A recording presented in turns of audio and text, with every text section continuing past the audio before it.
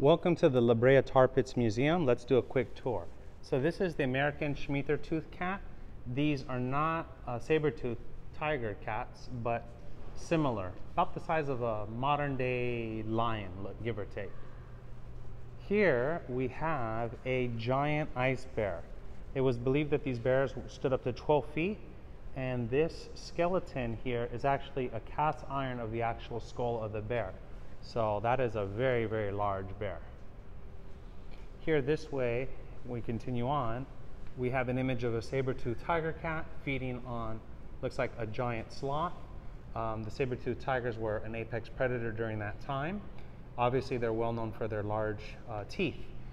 These are some of the animals here at La Brea Tar Pits that are now extinct. We have the short-faced bear, the American mastodon, obviously the saber-toothed cat, the ground sloth. We have an extinct camel, dire wolves, the American lion, extinct western horse. This is an imperial mammoth, antique bison, and Marim's giant condor. So let's take a look at some of the other things here. What's really cool, if we come down this way, we will find this is the actual tusk of a woolly mammoth that was found here at the La Brea Tar Pits. So it's a very, very large structure. It's on a hydraulic lift because I bet that thing weighs has quite a bit of weight, and it's in a plaster that protects it. Let's see what else we have here at the museum. If we continue down this way, we have different skulls of different types of animals. This one is the California saber-toothed cat. This is the antique bison. Then we have an extinct western horse here. We have a dire wolf. And this is a wood spear tip. Okay. Wow.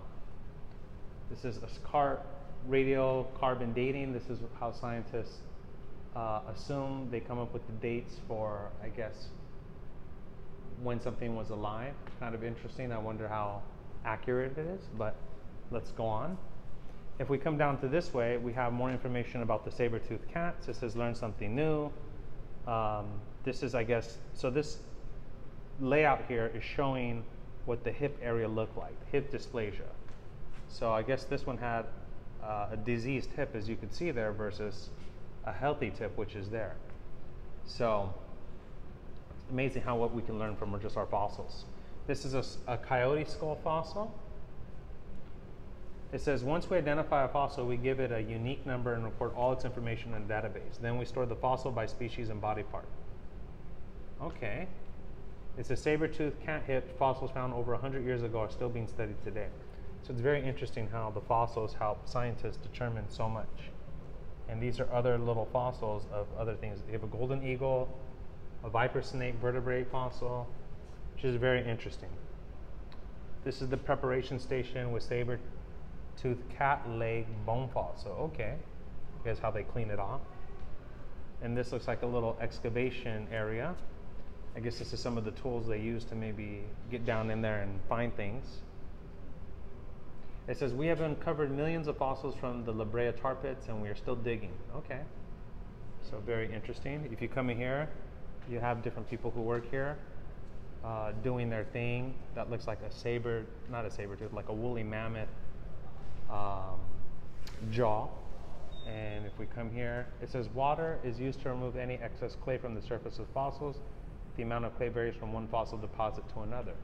So this is very cool. This is kind of what this area looks like here.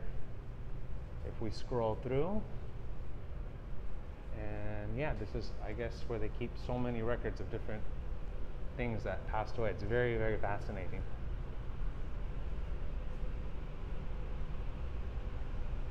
It's a heavy-duty microscope.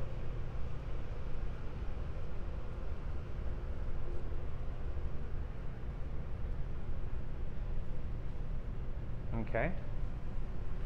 These are more saber-toothed cat skeletons. We continue to walk down this way. We have all these skulls of the dire wolf. So I was speaking with someone here earlier, a volunteer, and he said one of the reasons that would make sense why there's so many of these dire wolves here, because he said they have more than any other species, is that when large mammoths like the sloths or the mammoths got stuck in tar, These animals, which hunt in packs, would go prey on them, but then they would get stuck in the tar, and that's how they died. So that's a dire wolf there. This is a layout, and then if we continue on, it kind of shows the bone structure. And what he told me is most of these bones are real. Some parts may be fake just because they have to kind of put them together, but he was telling me most of these bones of these skeletons are real. So it's cool. If we come down to this area, we have the bird section. There's a lot of different types of birds. This is a giant condor here. This is a Guernsey eagle, an American neophron, I hope I'm saying that correctly, California condor, it's a really big bird. You have the California turkey, and then the La Brea caricara. And if we continue on this way, we have the Brea condor, the Woodward eagle, the Occidental vulture, the La Brea stork, the errant eagle, and then you have the fragile eagle. Okay. We continue on this way. We have the skeleton of a giant mammoth. So these mammoths could weigh up to 17,000 pounds and were up to 12 feet, sometimes larger, give or take. If we come down this area, this is interesting. It says, can you guess which animal left behind these droppings? So these poos represent different animals. So this poo belongs to a saber-toothed cat. This poo belongs to a short-faced bear. This poo belongs to a giant ground sloth. This poo belongs to a western camel. And this poo belongs to a rabbit. Let's continue on and see what else we could look at. So as we continue on, you'll see here they have the jaw bones of two different mammoths. One's of a lower Columbian mammoth, the other one is a pygmy mammoth. This is the pygmy mammoth. These were smaller, obviously, than the woolly mammoths, and they ate less food and were more agile, and they lived more in terrain, which helped them out. So they lived on islands. Okay. Not too big for a mammoth. Okay, if we come here, we have a ground sloth. This was a small sloth, and they believe this type of sloth fed on leaves or low-hanging tree branches. It's called a Shasta ground sloth. Very unique looking animal there. If we continue on, we have the Columbian mammoth. That was a really, really big animal. That is the same thing as what we just saw. This is just what it would look like with its skin and everything intact. Large animal, beautiful creation. People found ways to use asphalt. This is, I guess, how people maybe had used ways to hunt. Just a little thing of that. These are different vertebrates that they found here. So it's kind of interesting. There was a dragonfly, freshwater snails, clam, a dung beetle, water scavenger beetle. So all sorts of creatures got stuck here. Different types of plants that were found here, cypress. Let's see here, a California walnut and a pine. Different types of plants that were found here. This is cool. This is a dwarf antelope. These are extinct. This is the reconstructed soft tissues of it. It says the initial step in reconstruction is identify each of the animal's bones and place them in a proper skeletal position. Okay. This is the saber-toothed prey. The functions of the, okay, that was its brain. That's the brain of the saber-tooth. You can obviously look at that massive jaw there.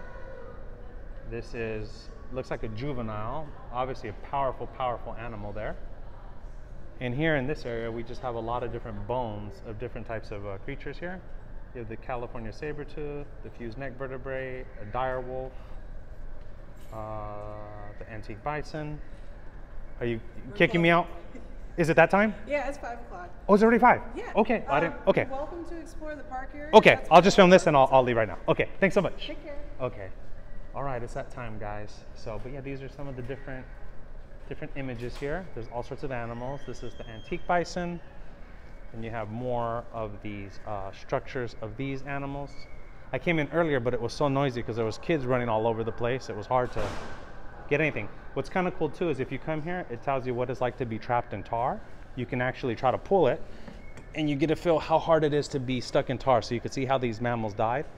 And then over here, we have some more skeletons of more mammoths there. And I think that's some type of a camel there. So if we continue on here, then this is a ground sloth, and these sloths could get up to 20 feet, and they were herbivores. And that is, I guess, a replica of a skeleton there. So we continue on. There's a saber-toothed tiger in there, and then it kind of fades off, and then it goes into like its skeleton formation, which is kind of cool. Let's see if it'll do it.